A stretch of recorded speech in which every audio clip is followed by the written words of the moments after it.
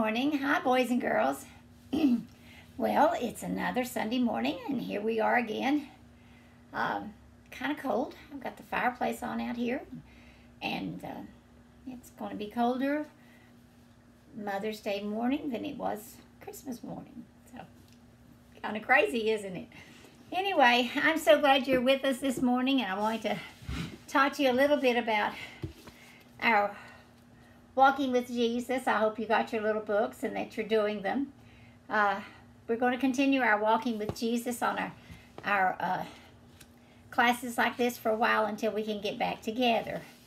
And I hope that you've been able to do a page or two in there, because we're talking a little bit today about something a little bit different. I'm going to include some pictures that will show you some of the latest little project I've been doing. One of the things I'm doing now is I'm making bread, baking bread, and making rolls and loaves of bread and things that I haven't done in several years. I used to do this all the time, but I'm glad to get a chance to do it. So it's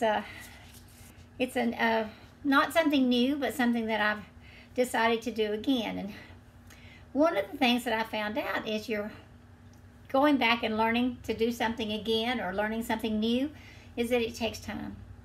It takes a lot of time, and so you have to prepare the recipe, and you have to follow the recipe, and you have to do what you're supposed to do with it, or it doesn't work out. And sometimes we fail, and you have to start all over.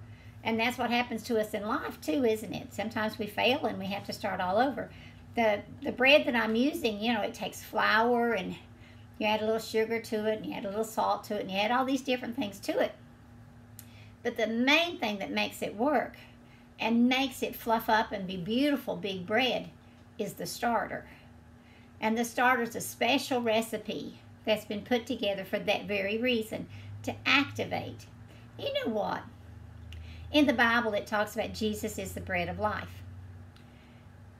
The starter in this bread is like Jesus is for us.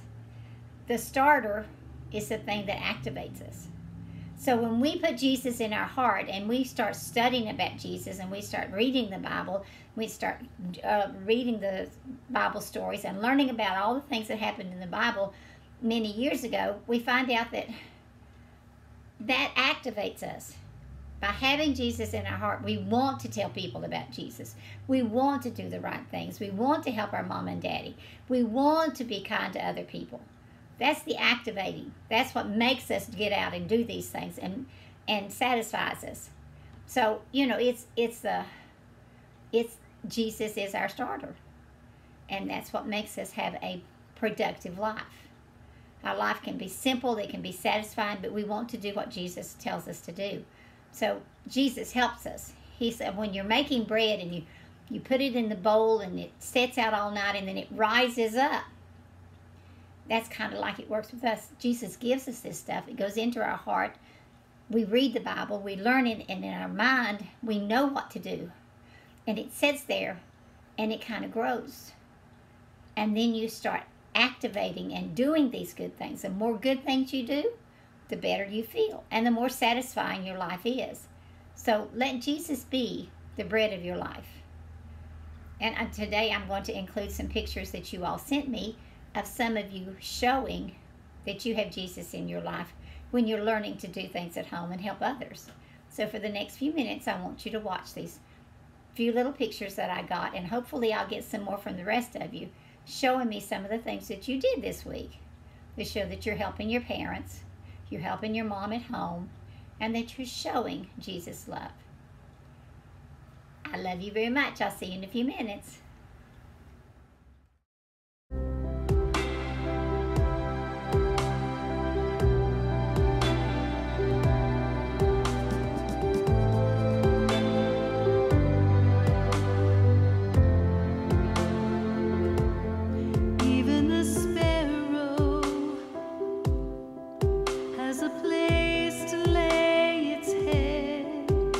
So why would I let worry still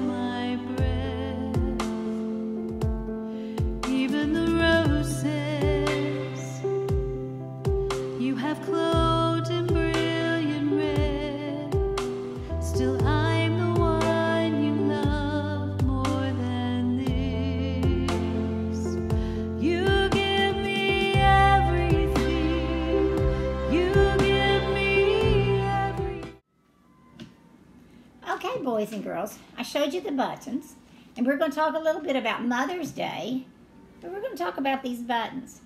Right now I have on a shirt that I just put on over the other shirt I had on, that if I take my fingers and I put the button into the buttonhole, and I put it together, look what happens when I button things up. This is what buttons do for us. What do you think they do? What are they doing? It's holding that together. See the buttons? How the buttons are holding my shirt together? Well, guess what? That's what mamas do. Mamas hold our families together. Mamas help to hold our lives together. So they're the button that's holding us all together. I want you to remember that we have buttons all kinds of places, and I'll show you a few pictures that show you some different places that we find buttons in our life. But one of the things is, this is a little shirt that belonged to my grandsons when they were little. They have buttons on them. Even little kids, even though when these kids were this little, they couldn't button them themselves, and maybe you can't button your shirt yourself. But then that's when Mama comes over and she takes the shirt on you and she buttons it in place. What is she doing? She's helping to hold your life together. She's helping to put your shirt together, sure. But that's what mamas do. They help hold the family. They help hold your life together. So but mothers are very important. And when we look at this collection of buttons here, that I have so many different buttons here, you'll see, and if you've ever played with buttons, you know, they come in all kinds of sizes. Look at these. These are all kinds of sizes, aren't they? They're big buttons and little buttons, and that button looks like a star. This one looks like a great old big button, and it's even got, how many holes does it have? It has 4 holes in it. This button looks like a leaf. This button, it's called a shank button, has a little loop back here where you use it. That button goes on something usually a little more dressy. What does this button look like? That button looks like a little, can you see it? Looks like a little heart. This button looks like a little pumpkin, doesn't it? There are big buttons, there are little buttons, but all buttons are hard. So today when we're talking about buttons, I want to remind you that some people right now are having a hard time. This has been a hard time. We've been home for now almost 3 months. Some people have been out of work. Some people are working in the healthcare industry, and that's very stressful. Some mamas and daddies have been having to go to work and come home and teach you your school things. So it's been a hard time for some people. It's been a blessing in many ways, but it's also been a hard time. So I would like for us to stop right now, close our eyes, and let's just say a little prayer for people that are having a hard time. Dear Jesus, I bring these children with you this morning because I pray that if there are any things, if they're having hard times in their families, that you will help them, that you will protect them, that you will give them their needs and help them to get through this difficult time. I pray for all the people that we don't know that are also struggling with this, and I pray that you will help them and help us know how we can help them. In Christ's holy and blessed name, amen.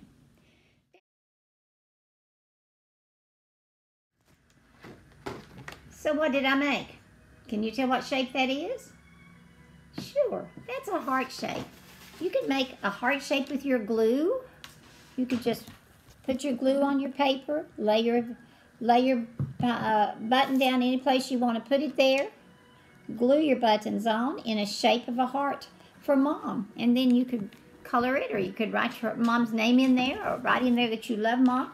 And that would be a sweet little project you and Mom could do together. Remember, our mothers are very special, and they hold us together, boys and girls. They help hold our life together. They help hold our families together. Happy Mother's Day, moms. Okay, boys and girls, in talking about buttons, I want to end with one little funny thing. It's to look at this, all of these things, and I bet you'll recognize some of these things. What are these things? Do you have these at your house? What are they? They all have buttons on them. Buttons are very important. Just like we learned in our lesson about our mamas help hold our families together, just like the buttons help to hold my shirt together. And they also help us to get things done, don't they? Do moms help us get things done? Certainly they do. Moms help us to get things done. So I want to help you remember this. This was taken 8 years ago when Madison was just about 5 years old, maybe 4 or 5 years old. And I had just gotten my first iPad. Now watch this. I want you to enjoy this few minutes. This is Madison talking about the buttons. Hang on, there's a man walking behind you. Now make it cute.